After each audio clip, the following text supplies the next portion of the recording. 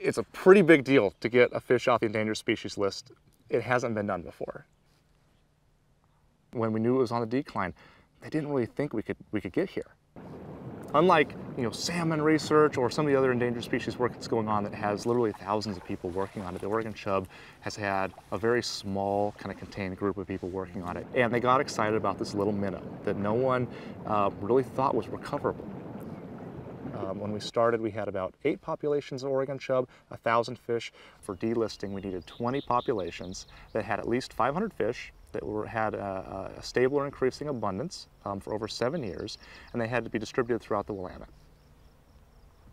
I can tell you, I was running the numbers in my office and realized how close I was, and it was a magical moment when I did all the calculations. I'm like, oh my gosh, we're there. It was surprising. We all went out and celebrated, that's for sure. But it was a very neat moment, something I'll never forget.